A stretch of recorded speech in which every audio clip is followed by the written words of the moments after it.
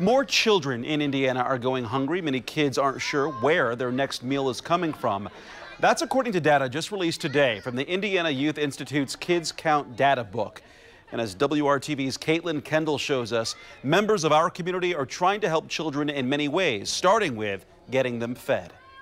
3, 4, 5, 6, 7, 8, 9, 10. Learning in school. Say 20. It's a vital part of childhood development. But focusing in the classroom isn't the only thing many Hoosier kids are worrying about. We had an increase in the number of kids with child food insecurity. Indiana Youth Institute's Kids Count data book is 240 pages long. In it, data shows 1 in 5 kids were food insecure in 2020, meaning they weren't sure where or even when their next meal would come. And it's a huge, huge issue for our young people. And a shocking 1 in 3 households with children reported their kids weren't eating enough because food was unaffordable.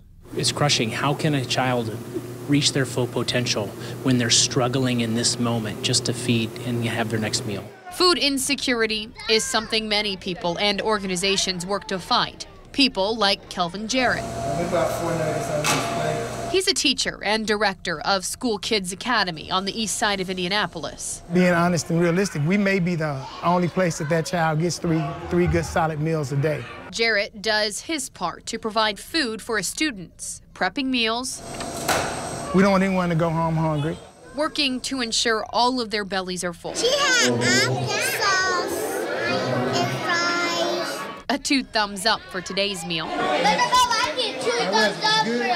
Jarrett says they make sure all of them are given enough food in case they don't get any at home. It's just our responsibility as child care centers, as schools, and that's also neighbors to make sure that everyone is getting the food that they should be getting. His reaction to the data? That's a pretty big number. It's very disturbing to hear that because that just makes this program much more important, that we are serving kids, we are giving them a good, healthy meal because we just don't know. Working for you. Kaitlyn Kendall, WRTV. We will have the entire data book posted in this story at WRTV.com.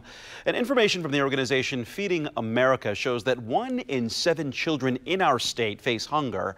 1 in 8 people overall face hunger. On the website feedingamerica.org, there is a list of food banks all throughout Indiana. Again, that website is feedingamerica.org, and just click on Indiana.